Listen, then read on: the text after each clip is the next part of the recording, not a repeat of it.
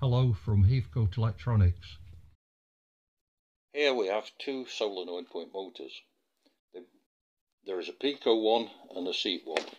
They both work on the same principle. They have two electromagnets, one there and one there. When an electrical current flows through this electromagnet, it pulls the rod between them across. This pin goes up into the point, tie bar, and that moves it across. When the current flows through the other electromagnet, it will pull the ball that way. This Peco one works exactly the same, but you can't see the coils because of these pieces of metal. With the Peco point motor, it's already fitted to the point, so you can see the pin that goes through into the tie bar. You should be able to just see the top of it there.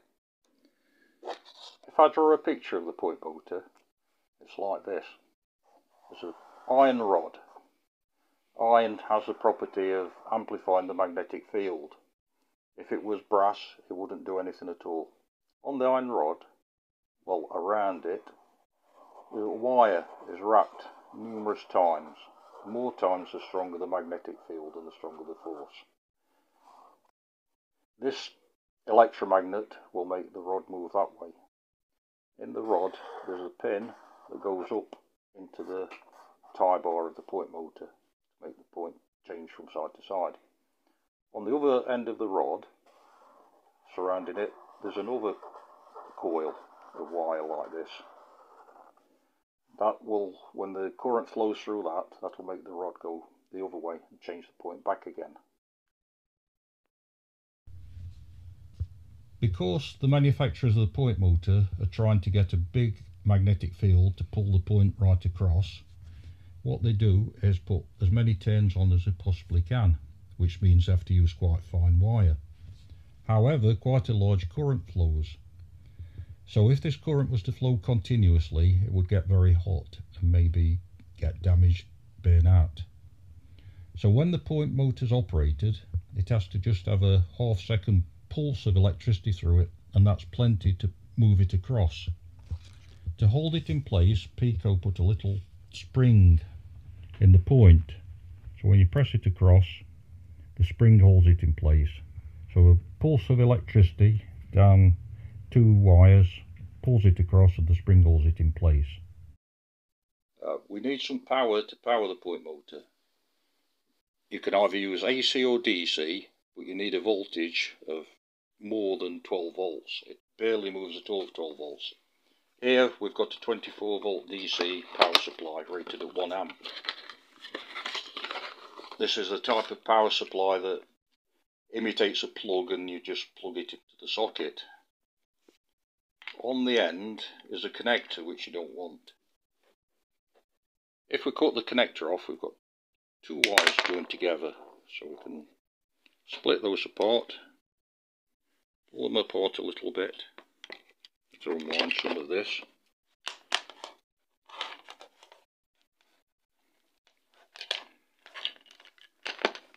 And we can bare the two ends. It takes a little bit of practice to do it with cutters, so if you've not got the practice you can get wire strippers.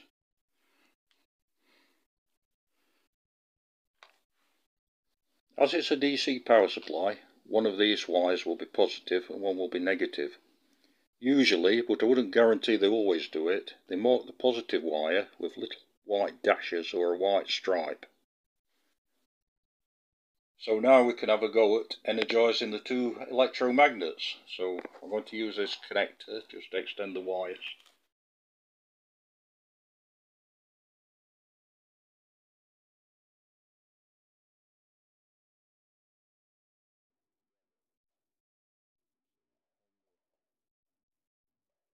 Motor, the little link to connect them together, and then there's one black wire. It's conventional to have black for the common on point motors, red for one end of one coil and green for the other end of the other coil. So we've got a common,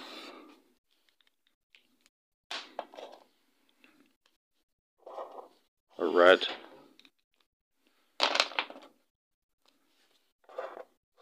and a green. So if we also get a power supply here,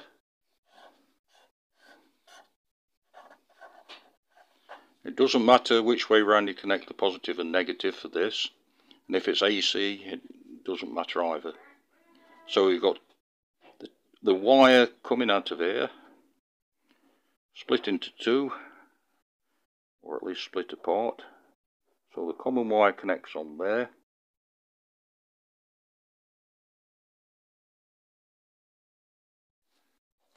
So now we can connect the common from the point motor to one of these terminals.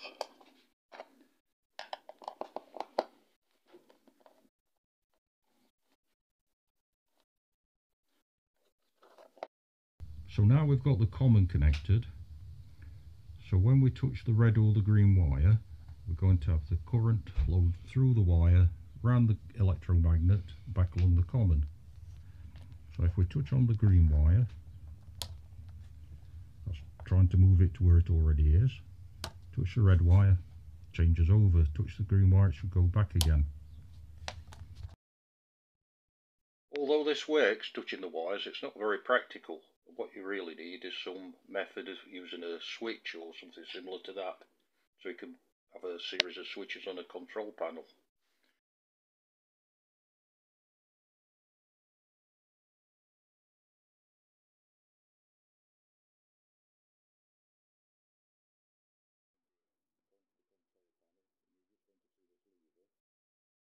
Lever spring loaded to the centre, so it only makes contact while you hold it down. Here is the switch. It's got three prongs on the bottom. So this prong joins to that one when the lever's in this way. This joins to that when the lever's held over the other way.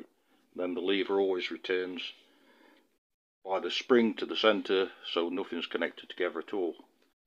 So all the wiring you need to do is to join this onto the middle, join the red onto one side and the green onto the other side. It might make the point, when you move the lever one way, the point might move the opposite way to what you want. Well, you could undo the red and the green and swap them over if that's a problem, but you could also just turn the switch round. When you solder the switch, you tend to run out of hands if you try to hold the switch, the solder and the soldering iron. So you need something to just hold it steady while you do the soldering. Unless you've already fastened it into your control panel, and that'll hold it in place. So the only thing I could find to hold it is this vise. So I wrapped a bit of cord around it so I don't put any marks on the switch.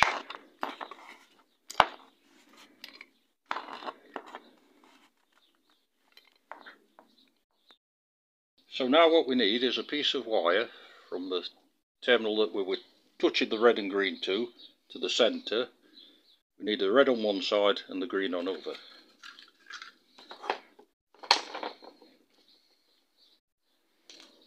So we get the brown wire. I should digress into what sort of wire you need for the point motors. This wire has 7 strands, 0.2mm diameter wire.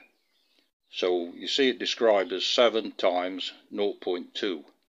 I've got it on my website as 1.4 amp wire.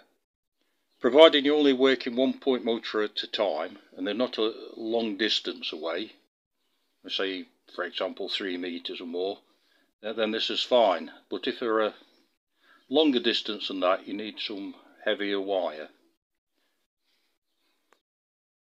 What you need to do is just put some solder on these pins out of here. This is called tinning. It just makes it very much easier. You need to do the same with the brown wire. Tin that.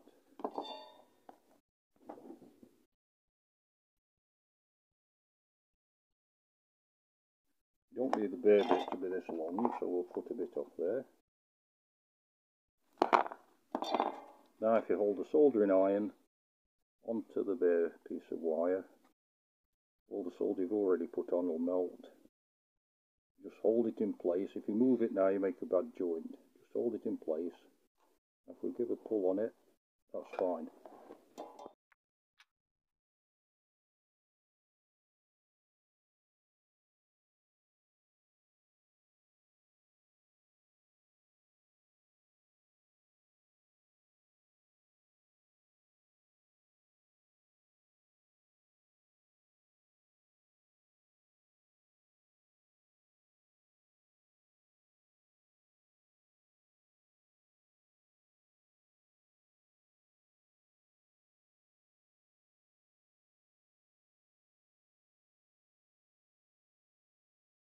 Now for the moment of truth.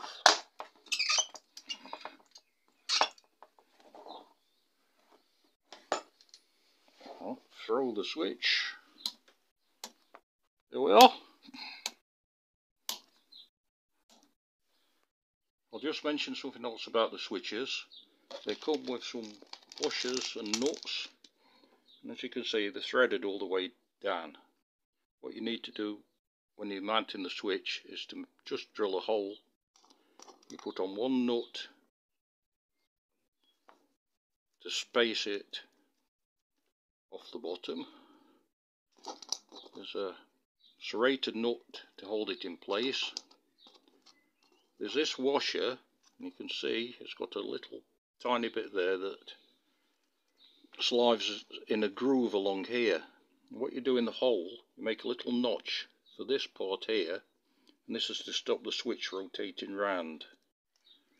So when you put it on, you find there we are, if you can see the little groove in there, it goes on there, and secure it in place with the other nut.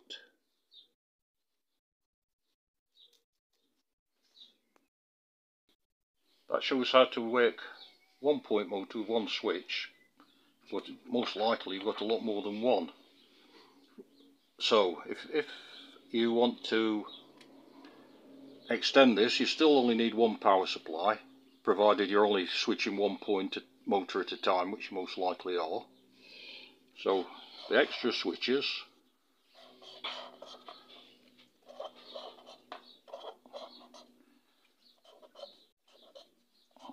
all you need to do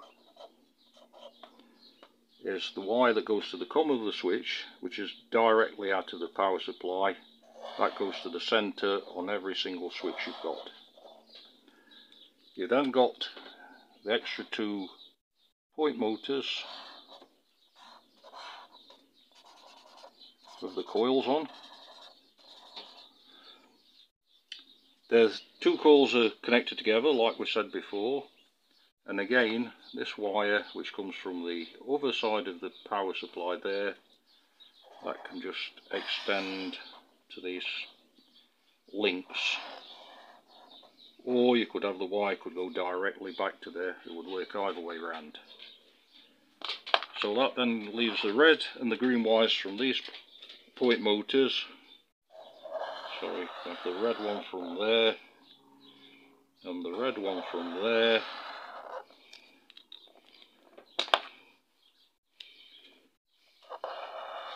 The green one from there and the green one from that point motor. So all you've really got to remember is two wires out of the power. One goes to the common connection, which is a link on every single point motor you've got, and the other wire out of the power goes to the centre pin, which is the common of every switch, and then that leaves you two spare terminals on the point motors. You've got two spare pins on the switches, so you just connect those together. And obviously which side you put them on makes the point motor go the opposite way.